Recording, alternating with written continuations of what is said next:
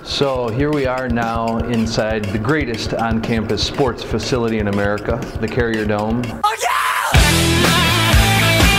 This was the most unbelievable lacrosse facility ever, known to man, and it was awesome to play here. And one of the reasons that enticed me to come and be a part of this program was the specialness of the Carrier Dome.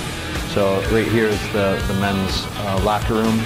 We would have our pep talk in there, get ready, and then we would come out through these doors to the largest crowd in college lacrosse. Here we go! So here we are in the Carrier Dome. Half of this facility now, it's basketball season, so they cut the dome in half basically and transform it into a basketball arena as well. The Syracuse basketball team gets well over 30,000 people. But the Carrier Dome itself fits 49,000 people. It was built in 1980. This is a brand new turf. As you can see, there's a lot of orange in here, and this is just an unbelievable presence of a facility. A lot of great memories from a lot of different sports. Football, basketball and lacrosse have occurred here. Right now it's set up for both men's and women's lacrosse practice who come in for extra shooting.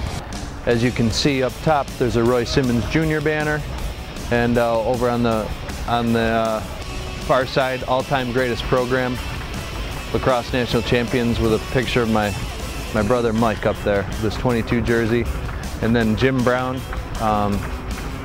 labeled as the greatest player ever, both football and lacrosse. This is in terms of being at the big time. This is the big time. This is the greatest facility in lacrosse, and to be a part of this and have the opportunity to call this home is pretty cool and great to be a part.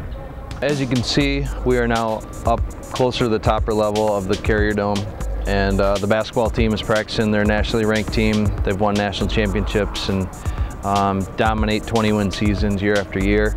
Coach Boeheim has been here for a long time, and he's very famous in the Syracuse area. Also a very big lacrosse fan, so he would always come over when the lacrosse team was practicing and like the hard work ethic that lacrosse players had. So he respects the sport of lacrosse, and he's been a great leader in the community here at Syracuse.